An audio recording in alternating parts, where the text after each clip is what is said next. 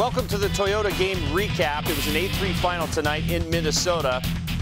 Time to get out of Dodge, get into Anaheim. They were good tonight. The Avs struggled on a few levels.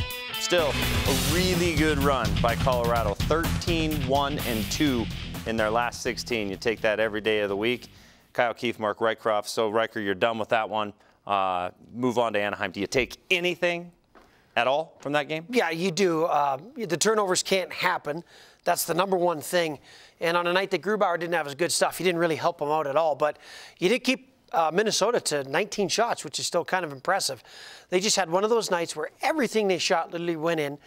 Every single guy was just not that sharp tonight. It's one of those games you just slide under the rug, providing on that game Friday night against the Anaheim Ducks that you are bringing back that 10 out of 10 rock star game. As long as you can truly wipe it under the rug. And like Kyle said, don't take any bad habits from that game. Then we're all good. So that'll be the challenge for this team right now.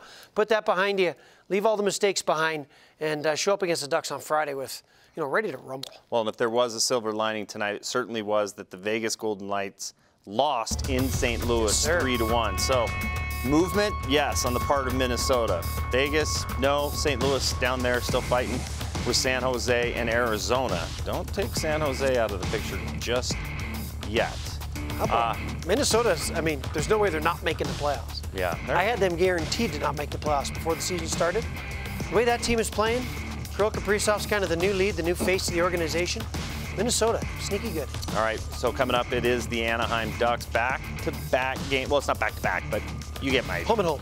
No, you're picking up what I'm pulling down. My goodness, yes. Anaheim. Then home against Arizona. That's a back-to-back with the Ducks. Then fly back here at Ball Arena with the Coyotes. Doesn't get any easier. We'll see you Friday, 7 o'clock, right here on Altitude.